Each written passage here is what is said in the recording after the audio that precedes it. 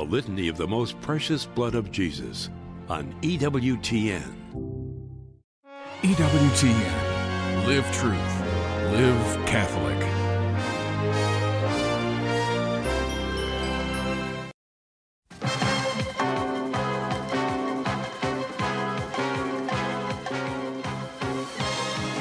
Mother Angelica Live, brought to you from the Eternal Word Television Studios in Birmingham, Alabama.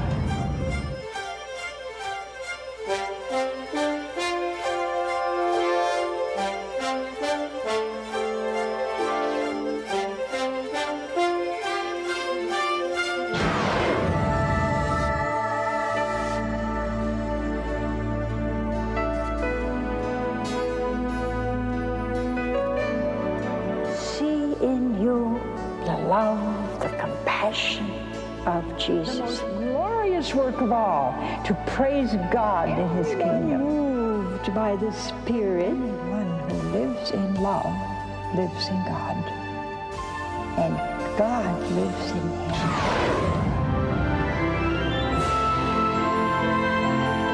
What a wonderful thing is our church. This whole network is built on trust. The essence of evangelization is to tell everybody Jesus loves you. We are all called to be great saints. Don't miss the opportunity. And that's exactly what we're going to talk about, family. We're going to talk about Jesus. Tonight, I think I owe an apology to somebody who wrote to me the other day, and I've answered your letter because I was so disheartened by it. But I have a feeling that my brother's in the same boat, and so I just thought before I begin, whatever we're going to begin, that I would address it.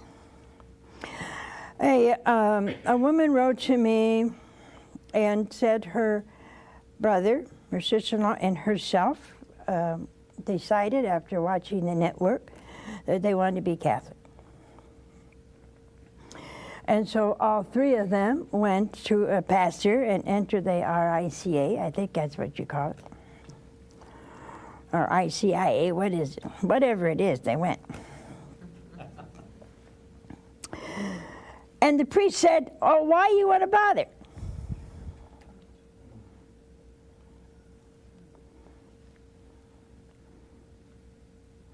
And they went 2 or 3 weeks, and some of the things he said were to them outrageous, on morality, on God, on the Eucharist, which they began to believe in by watching the network. For the woman who wrote, and those of you who have had the same experience have never written to me, I apologize in the name of the Lord for the lukewarmness, the indifference, and the coldness of this young priest. And whoever has done this to you, you do not go through the gate, as our Lord said, and you don't allow anyone else to go through the gates. When they've tried to get in touch with him, he looked at his watch one day and he said, "Well, I have a golf game. Do whatever your conscience tells you."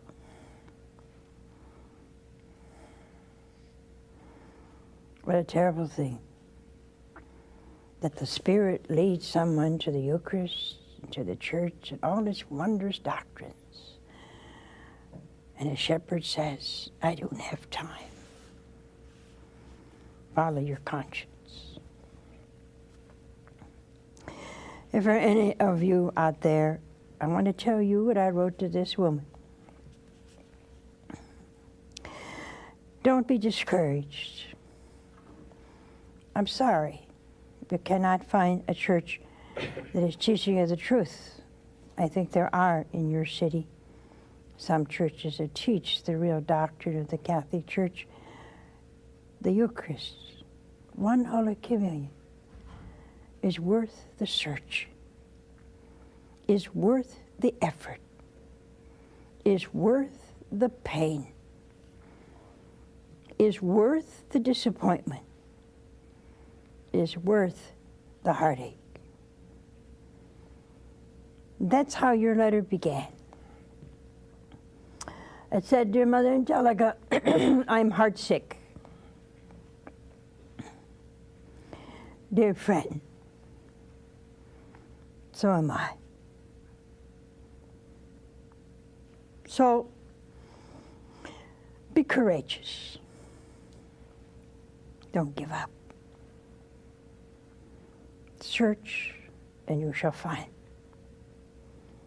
Seek and knock until you find a zealous priest who welcomes you with open arms and teaches you the wonders of the revelations of Jesus, the Father and the Spirit.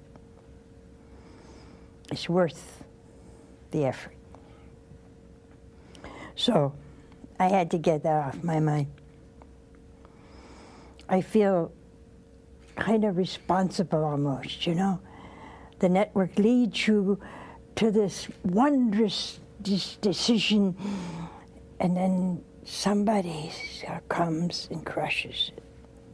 Woe to the man. Many woes to the man who does such a thing. Pray for him. And ask the Lord to give him light. Deliver him from the obsession of the world, the lack of courage and truth.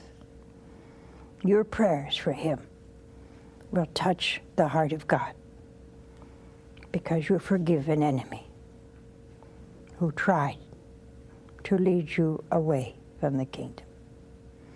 That kind of forgiveness has to merit a great grace for the person who was so cold. I encourage you to please do that.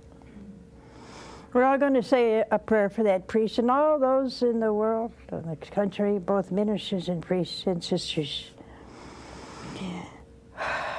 who say such a thing. Hail Mary, full of grace, the Lord is with thee. Blessed art thou among women, blessed is the fruit of thy womb, Jesus. Holy Mary, Mother of God, pray for us sinners, now of our death. Amen. I think tonight we ought to talk a little bit about integrity and molding a character of a Christian. And what is integrity? Well, integrity is honesty, clarity of mind, and single-mindedness, I think. It is to be without guile. Integrity is something, it's almost a lost virtue. Kids cheat in school. You never really believe a politician. See? You don't believe in politicians, do you? You listen to their speeches.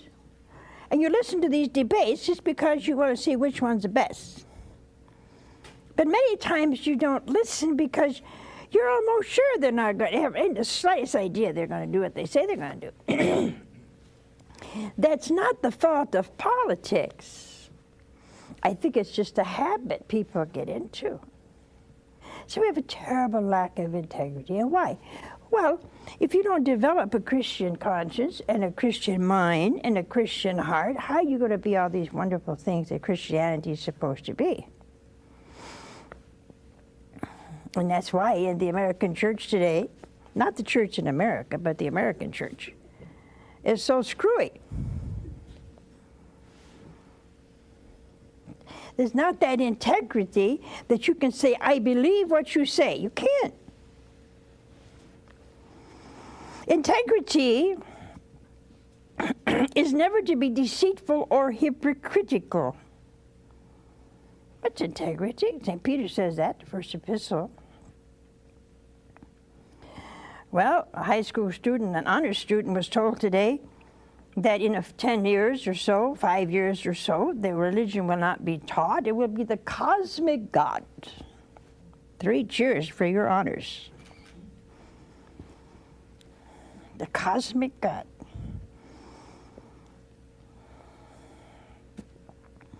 There's deceit, there's no integrity there, there's no honesty, there's no truth, you see. Now, St. Peter says, you are newborn, and like babies, you should be hungry for nothing. Have spiritual honesty. Oh, wow. Which will help you to grow up to salvation. Spiritual honesty. Well, and for me to be spiritually honest, I have to know the truth, don't I? I have to seek the truth. Otherwise, I'm ignorant. And then I believe whatever's put before me. You know, St. Peter says, St. Paul said we have itching ears. We want to hear what we want to hear. We go to confession and we go to a priest who believes in birth control, and then we go to confession. We come out smelling like a rose, but you stink in the eyes of God. You're not smelling like a rose at all. See, we're always doing things so that I get exactly what I want. And that's the problem. See, St. Peter says again in the 4th chapter, think of what Christ suffered in this life and arm yourselves with the same resolution he had. That's an honesty. Anyone who in this life has bodily suffering has broken with sin. Wow. All you people suffering so much out there. He says you're broken with sin. I wonder what that means. You know what that means? Well, just say you had cirrhosis of the liver because you drank a quart of booze a day. And now you got cirrhosis of the liver, you can't drink, can you? Huh? That stopped you. I'm not too sure that's all it means. But many times our illnesses have kept us from a life of sin. In fact, in the life of Padre Pio, his nephew was blind. Was blinded at an early age. And someone said to Padre Pio, why don't you heal your nephew? You heal so many other people. He said, no, if I heal him, he will lose his soul. Did that mean every illness is a punishment? Oh, no. I hope not. Boy, am I in trouble, you know? I'm in lots of trouble. It's a blessing. That's what it says here. We have to have the same. What was the resolution of Jesus? To suffer for souls. To suffer for our redemption. And St. Paul says we live in a wicked generation. And your lives should redeem it. Oh, wow. Our Lord already redeemed us, right? But my life has to be as sacrificial as the life of Jesus. What I do, I must do for God and for you. Everything we do, you see, has a benefit for others. It's something that we do, whether I have to suffer, whether you're lonely, whether you've lost everyone, you're living all by yourself, and whether whatever suffering you have can be beneficial to the kingdom of God for poor sinners. You know, I heard a story the other day, one of our priests gave this sermon. It was the bishop, I think it was Bishop Vaughn the other morning. And he said these two nuns and their mother were praying for their brother. And he murdered someone and was up for electric chair, and that was not their idea of an answer to prayer. And he wouldn't see a priest. So this priest went to see him, and finally, I think it was just a day or so before his execution, he became very repentant, sincerely repentant. Received the sacraments, confession, communion. He was anointed. Sorry for what he'd done. Isn't that strange? You know, you had to kind of think. that even though God allowed the very worst to happen to that young man, that very worst was still, at that point, an occasion for salvation. So the mother and the two sisters' prayers were answered, not in the way they thought, but they were answered. The very thing they fought against, somehow God used to save his soul. And those sometimes are sufferings, and part of our Christian character is to have that courage in times of suffering, in times of pain, in times of misunderstanding, in times of slander.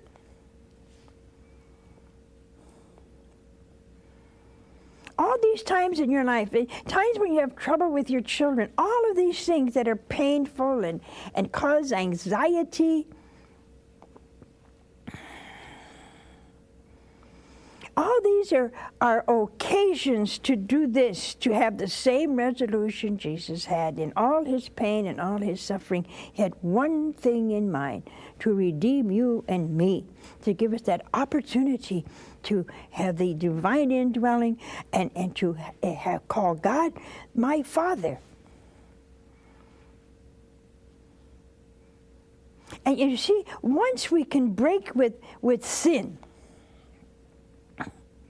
then we're free to search and to seek for God.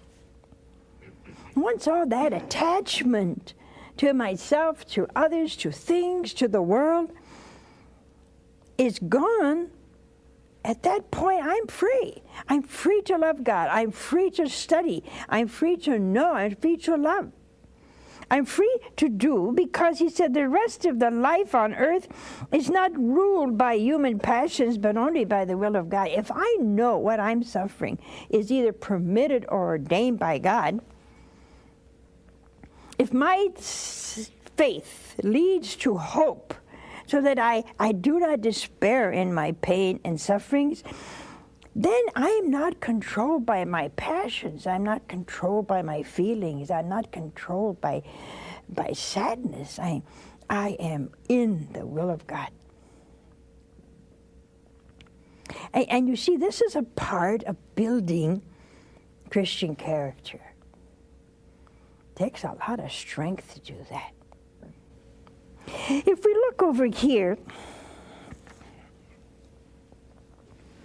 and we realize that when we build character, we look at everything as part of the goodness of God. So I can afford, how do I build my character? I must praise the Lord for whatever happens to me, good, bad, indifferent. You know, something happened right on near our property, not just a week or so ago. And I just wanted to tell you about this hidden character, strong character in someone I understand was partially retarded. Somebody got her, tried to rape her, and she fought so hard. She was stabbed to death. Thrown not about a yard away from our property back here. But the coroner said she was never raped. She fought that hard. A retarded young girl fought that hard. She just made her communion a year ago, was going to be confirmed in a few months. Nobody will know. Except those who hear my voice tonight, that girl is just as much a martyr as St. Maria Goretti. Because she had the same thing. She fought against a rapist. She was stabbed 40-some times. And she died, forgiving him. And I thought, how many martyrs do we have today? That's character. Who is to say she was retarded? I don't think she's retarded at all, do you? I think she had it all together. Unbelievable. Her name was Stephanie. I started praying to her. I thought, she's got it. She has it all together. That's character. See, nobody knew she had that kind of character. Everybody looked at her as, well, kind of pitiful, you know. She's retarded, she can't learn, but she had a job. But see, there was a character about that child that nobody even saw. But when the time came, it came out. That's integrity, honesty in what I believe, and I fight to keep it. Strength and strong in pain, in suffering, trusting in the Lord in confusion, trusting in His providence when things go wrong,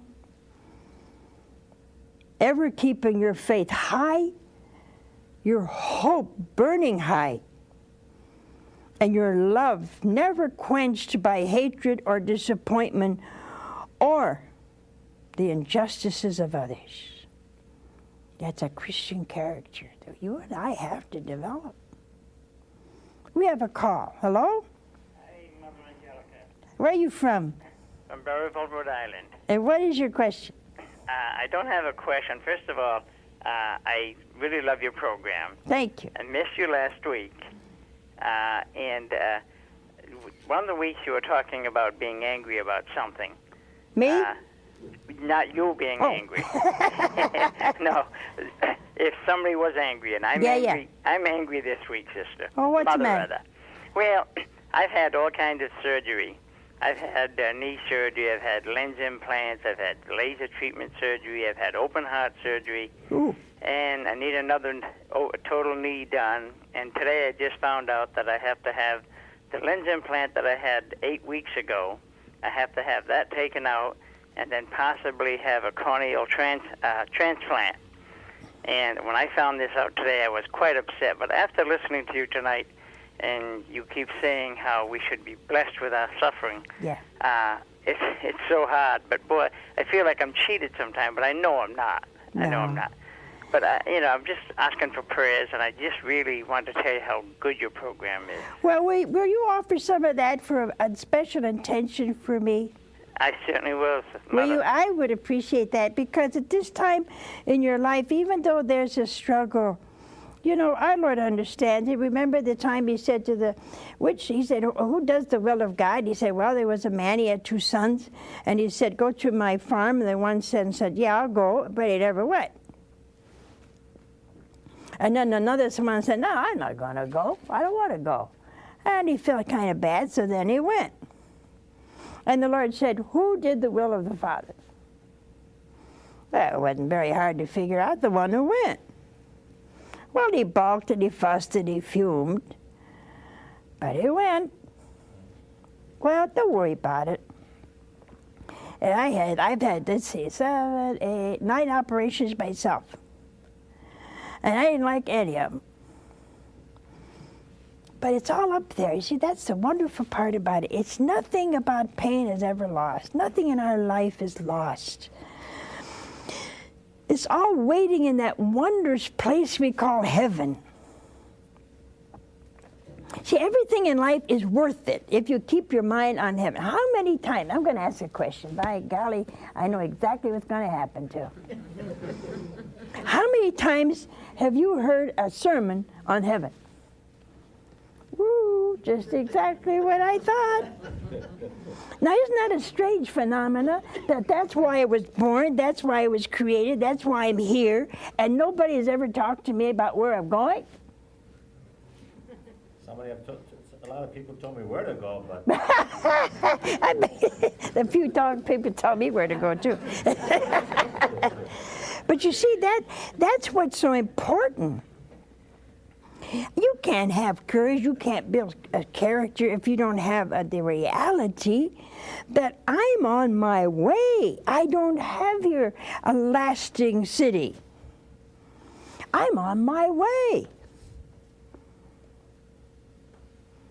I had a wonderful experience the other morning.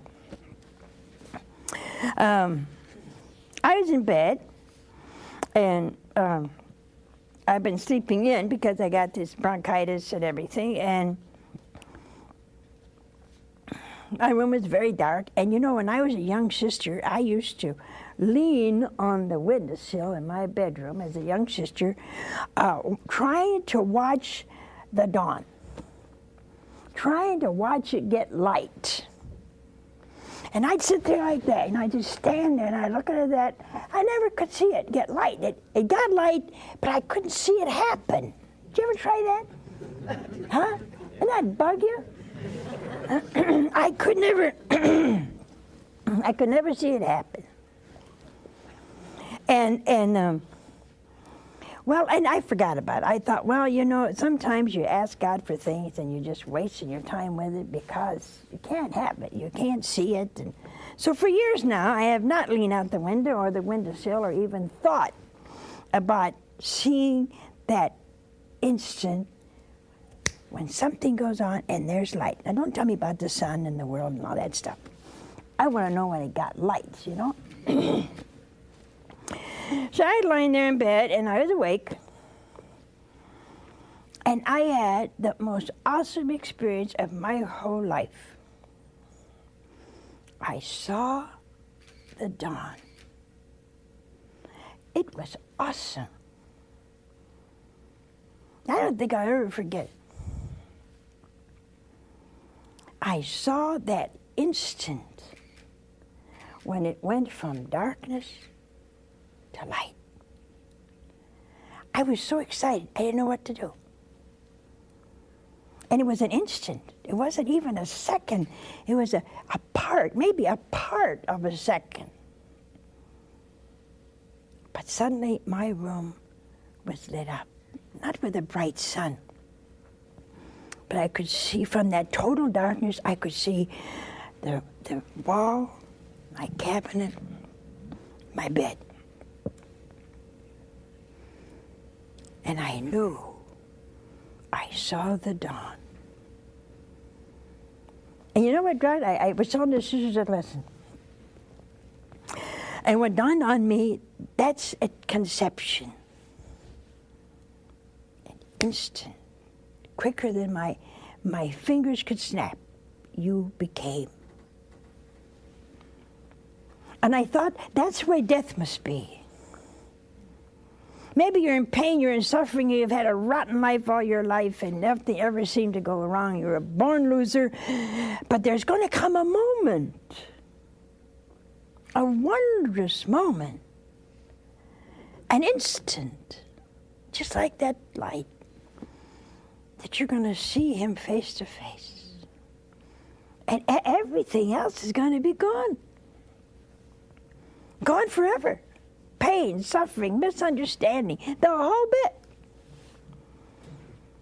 And then I thought of the darkness in the church today. Awesome darkness. And somehow, at some time,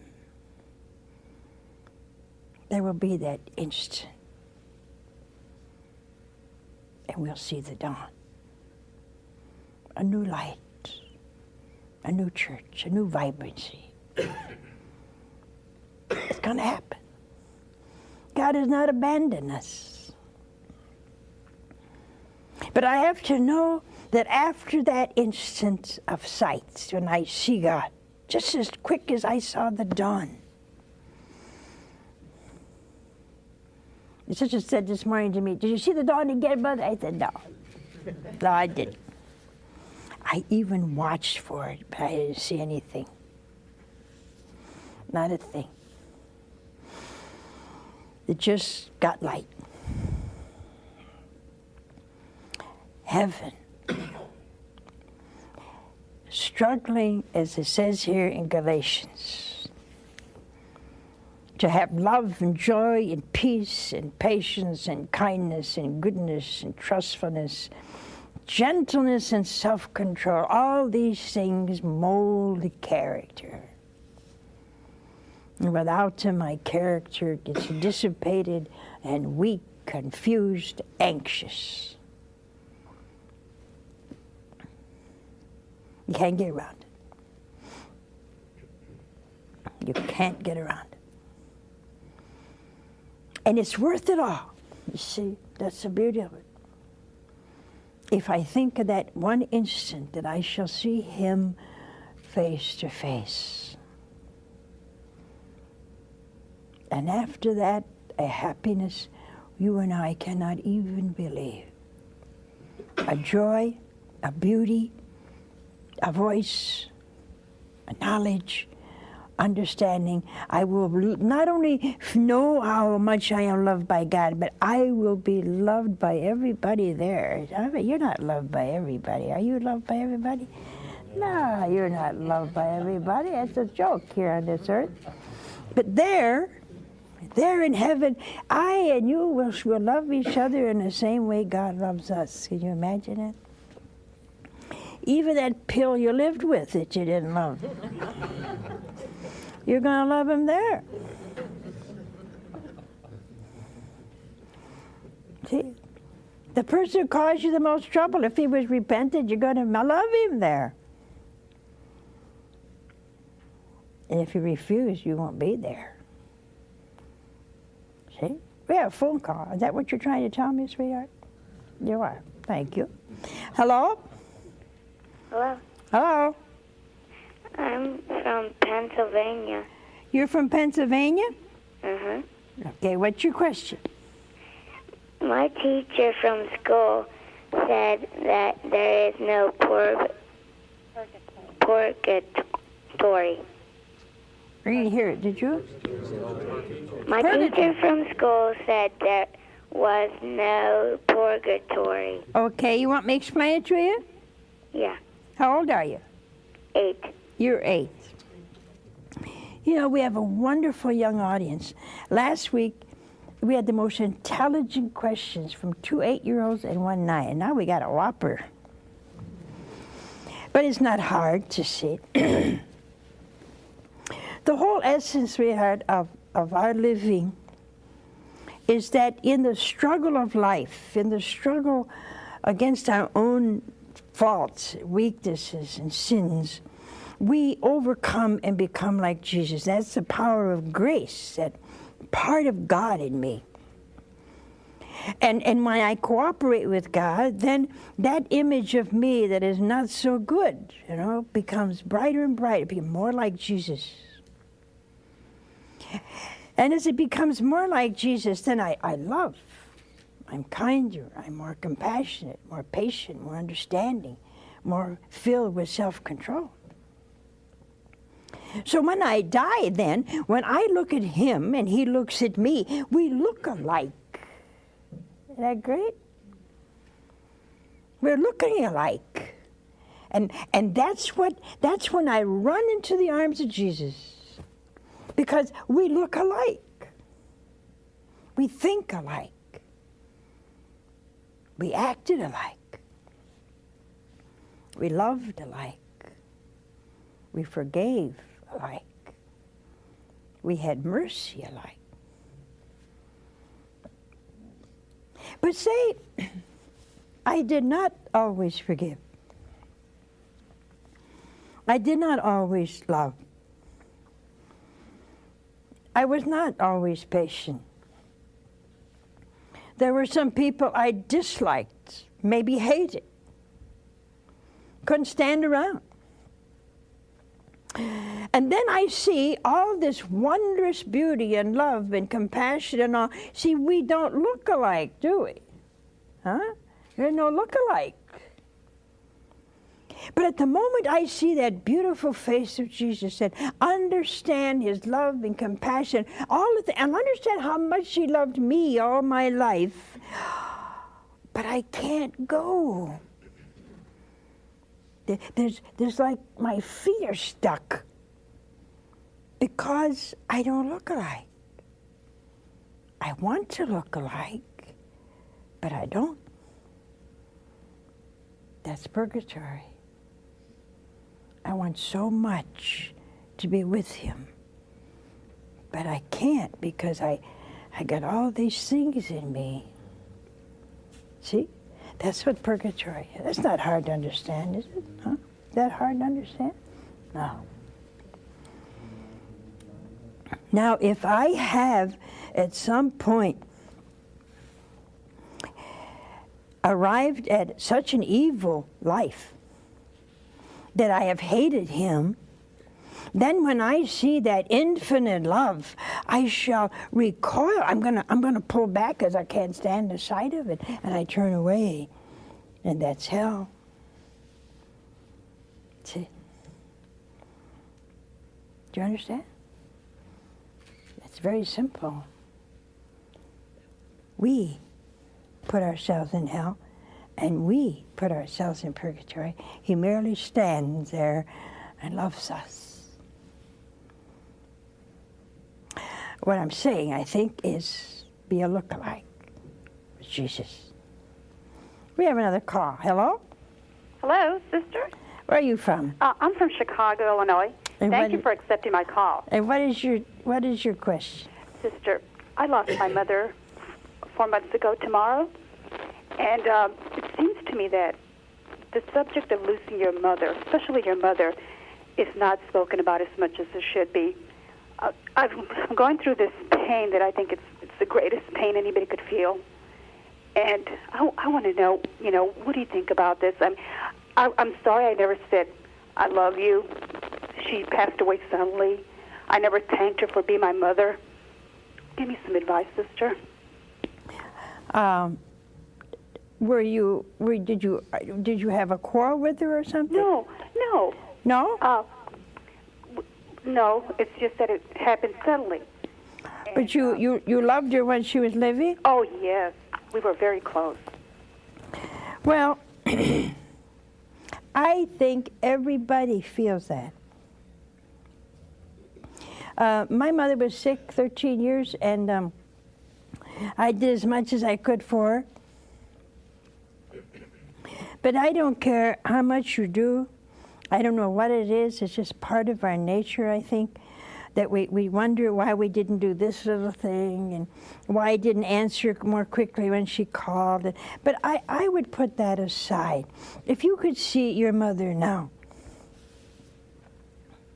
she has seen the face of Jesus. If she's in heaven, she wants you to forget all that. She wants you to know she forgives, she loves you, and she wants you to go on. Don't ever yield to regret. Don't yield to regret, because you loved your mother, and all these little things that you didn't do or didn't say thank you, didn't say I love you enough. If she felt that, but from the way you're talking, I think you loved your mother. But I think it's a part of us that it's a part of grieving. But you know what I would do? I would go before the Blessed Sacrament, if you can find a church open, or just kneel in your room and tell her everything you want to tell her. I love you. I'm grateful you're my mother. Just tell her the whole thing, and then she's heard it. Forget it now. It's finished. She hears you. She knows. So don't spend now the rest of your life in some kind of grief. There is an emptiness, I think, that is going to go with time. And I think that's a part of the suffering and purification we all have to go through. And that's good. It means you loved her much. And we'll pray for her. We have another call. Hello? Hi, Mother Angelica. Where are you from? I'm from New England. And what is your question? Well, it's more of a statement than a question, I guess, or it's a statement of confusion. I've been married 22 years, and I have 3 children. And my husband committed adultery 25 months ago. Mm-hmm. And when I confronted him, I went and prayed for quite a long time and just said, Lord, I'm going to move my lips. You make the words come out. And I forgave him for put my arms around him, told him I loved him, and we would work it through. And I've been praying and forgiving ever since. I'm an at-home mother, so I pray roughly 6 hours a day, sitting still, and then constantly when I'm on the go. But I went to talk to a priest 4 months into this situation, and he said to me, the marriage is over, pull the plug. And I thought to myself at the time, if he had a terminal illness and I threw him out, I would be terrible. This man has a cancer of the spirit far worse than any physical illness. Yeah. I can't do that. I spoke recently to another priest. Now it's 25 months later. And I have to be honest, I'm really getting tired. And he said to me, well, divorce is only civil. Well, tongue-in-cheek, in this day and age, divorce is anything but civil. Yeah. But it's a lot, I don't know, it's just such a cavalier approach.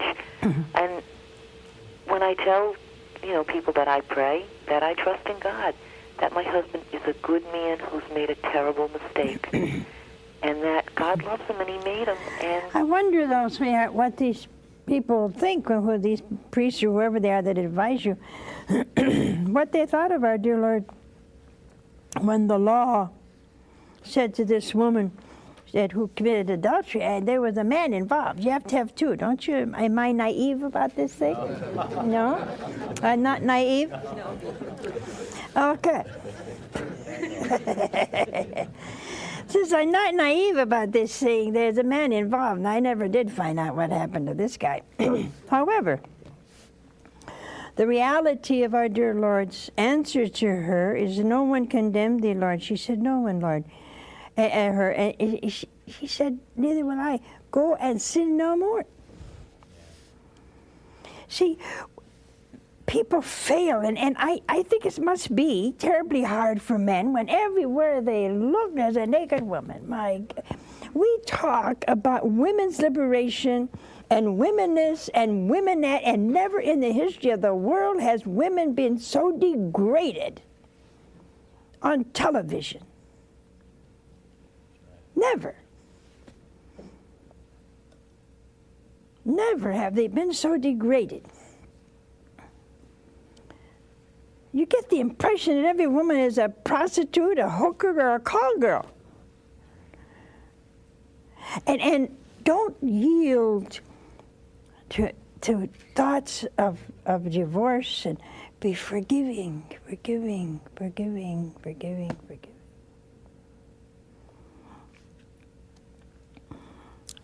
Pray. Pray hard. Family life is torn apart today everywhere. Because as soon as things get hard, everybody wants to get out.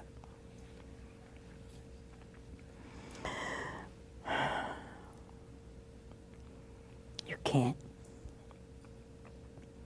Pray. And pray. And pray. And forgive. You will never, never be sorry. We have another call. Hello? Hello, Mother Angelica? Yeah, where are you from? I'm from in the Dallas, Texas area. Mm-hmm. Mother, you talked earlier. First of all, we thank you so much for the wonderful things you do on EWT, and we're real grateful to have you in our home and in all the homes in the United States, and we wish you well and God bless. I have a twofold question for you, Mother. I have a son who I'm homeschooling that's 8 years old, and I just found out through talking to my son when we were teaching his the sixth commandment about not committing adultery, that he was sodomized by a little boy 1 year ago that was 13 years old, and he was 7. Mm-hmm. Now, my mother says that I'm to look at that, and I'm supposed to forgive and go on. And just previously, about 20 minutes ago on your program, you were talking about how God expects us to have character to rise above. Mm-hmm. My question is, even though you say the rosary and you say these prayers, you walk away after seeing my son, and he can't really deal with it. He's not emotionally hurt, I don't think. I think he's over it, but by talking about the commandments at school, he ended up telling me this towards bedtime about he was afraid he was going to go to hell and whatnot. Well, how do you find the forgiveness? I mean, do you just let time go by and just keep telling, and then every day it gets better? I've had some things happen to me, but never anything. Who are you talking of forgetting? The boy who the abused? boy who did, the 13-year-old who did this to my son. Okay. But also, how do you get past it? Because as a mom, you just want to scream and shout. And I know.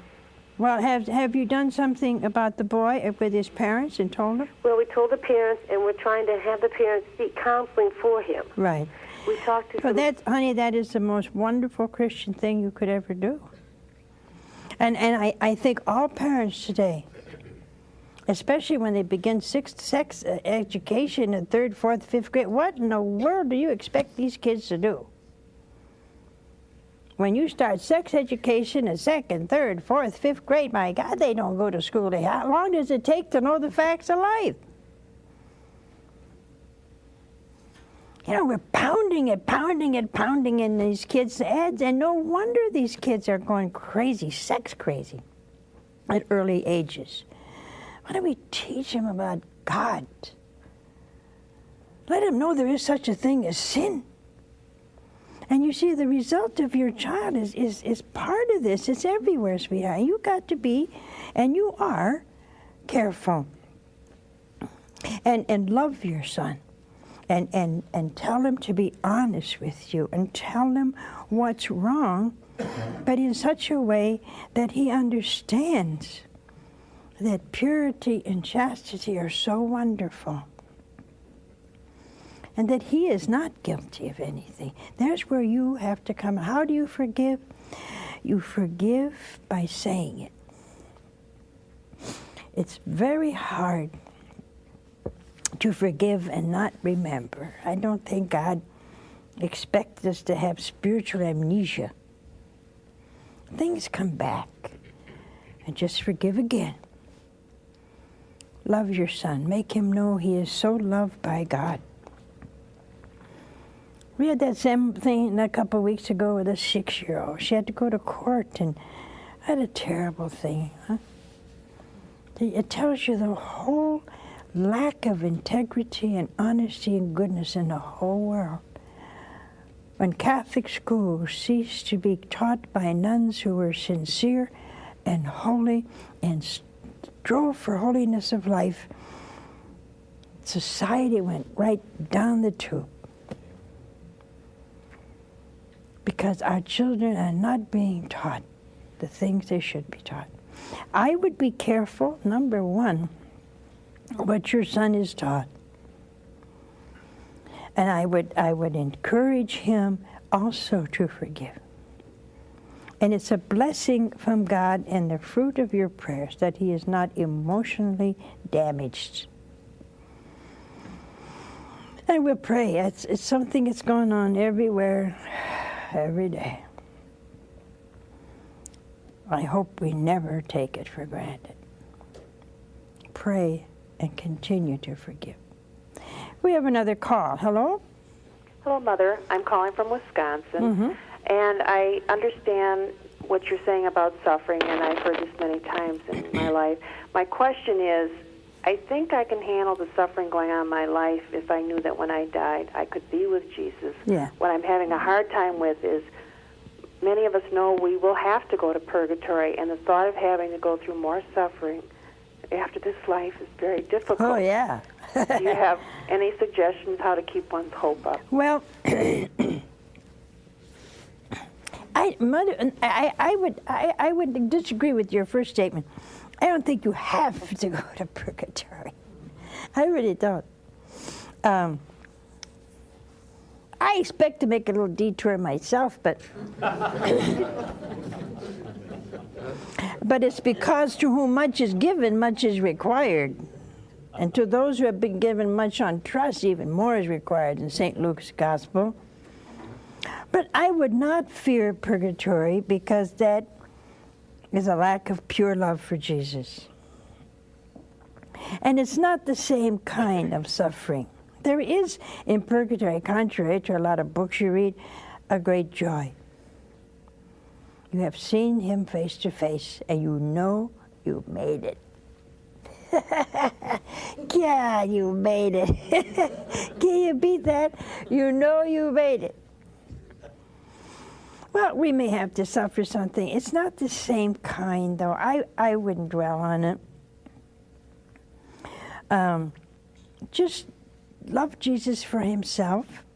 Thank him for all he does for you. Try to do his will the best way you can with love, even though you don't understand what's going on. That's okay.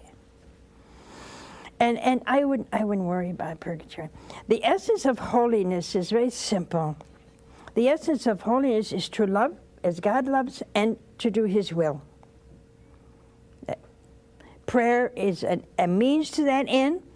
Goodness is a means to that end. Virtue is a means to that end. The sacraments are a means to that end.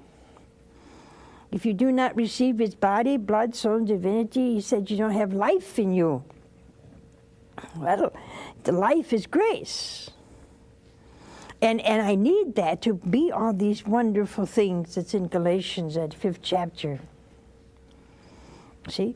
So if you do all that, don't even think of purgatory. We don't want to aim for purgatory. You know, you're aiming for heaven.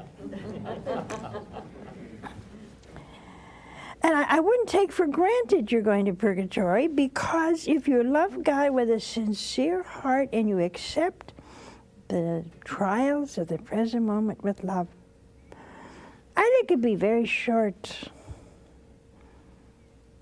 I think they'd be very short. And the mercy of the Lord is so great, that we cannot conceive. If we were able, after we get to heaven, to kick ourselves all around the kingdom, we would do that once we realized how easy it was to be a saint. I really think that way. How easy it would have been to be a saint. Be one. This is what God expects from us. You are a temple of the Holy Spirit, he says. And he says, when you know that, then you will keep that temple clean. I love you. God loves you a lot. Bye now.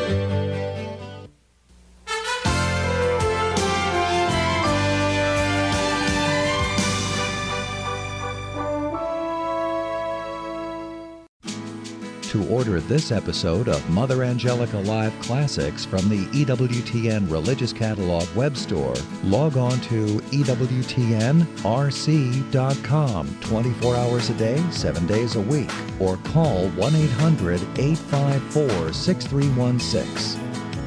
Hi, I'm Doug Keck, inviting you to join me next time when we speak with Professor O. Carter Sneed about his book, What It Means to Be Human, The Case for the Body in Public Bioethics. A lot of people have a kind of impressionistic understanding of what bioethics is. It's the sort of the ethical discourse relating to advances in biomedical science and biotechnology and the practice of medicine. Public bioethics is where the law and public policy come into contact with those questions. Next time on Bookmark. Enrich your Lenten journey with powerful weekly meditations from the Slipper Chapel in the Basilica of Our Lady of Walsingham. This week, Father Pius Collins reminds us to forgive others. Sin not only distances us from God, but from ourselves and from our own humanity. The mercy and forgiveness offered to us is offered to all men and women if they will repent. Lenten Reflections, here on the Global Catholic Network, EWTN.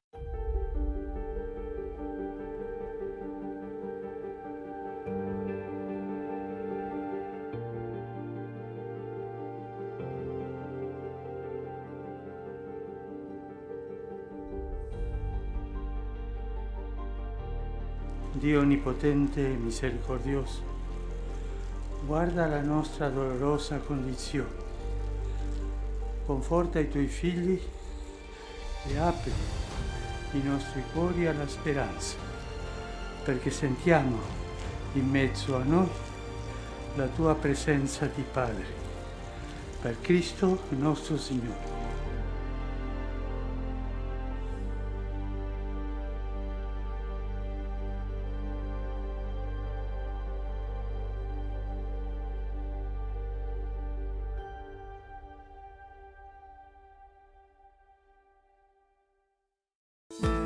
Discover outstanding holy reminders anytime. Go to EWTNRC.com to watch the latest episode of EWTN Religious Catalog right on the homepage. Learn about the newest sacramentals, books, and gifts for any season from the EWTN family you know and love. Buy Catholic. Shop the EWTN Religious Catalog on EWTNRC.com. There's nothing under the sun, or about the sun we don't talk about. Every day of the week, EWTN Catholic personalities and experts proclaim and explain the truth that is the eternal Word.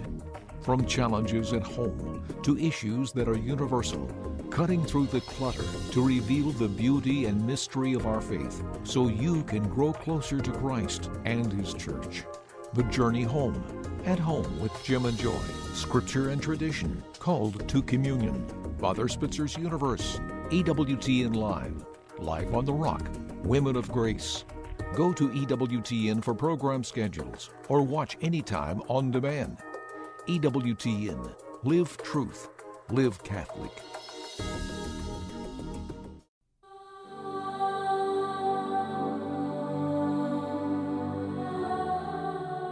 I am not seeking my own will, but the will of Him who sent me.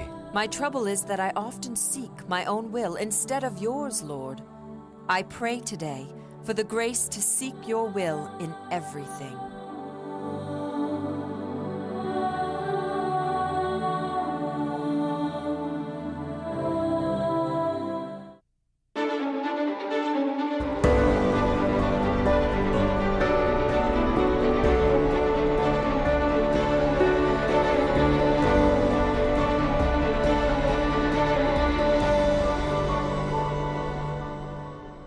Join the queue to your left. The doctor will assess you for any diseases. If you pass the medical, you'll be allowed into the country. Thank you.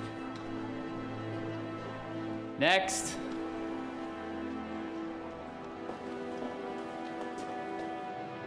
Names? Sean Gallagher, sir. And you are Roshin Gallagher? Yes. And your daughter, Mary?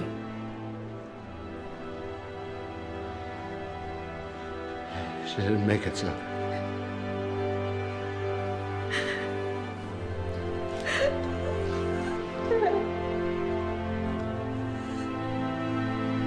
Don't worry about the paperwork. There's some bread and water over there. Get that first? and then you can come and collect your documents.